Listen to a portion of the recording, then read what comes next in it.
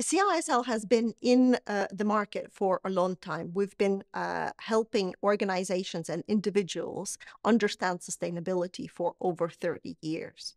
In addition to the work that we're doing in education, we're also doing a lot of work in working with financial organizations, as for example, as part of the Center for Sustainable Finance does. So we have an academic understanding of the concepts, but we work also with real world organizations to think through the problems that they're facing and the potential solutions to those problems.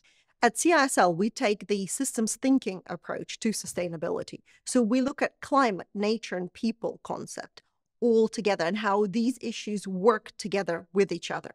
So this course is really relevant for people and for actors who are looking systemically at the picture, who are trying to understand the fundamental issues around sustainability and how it plays, but also how sustainable finance can be used to move the economy as a whole.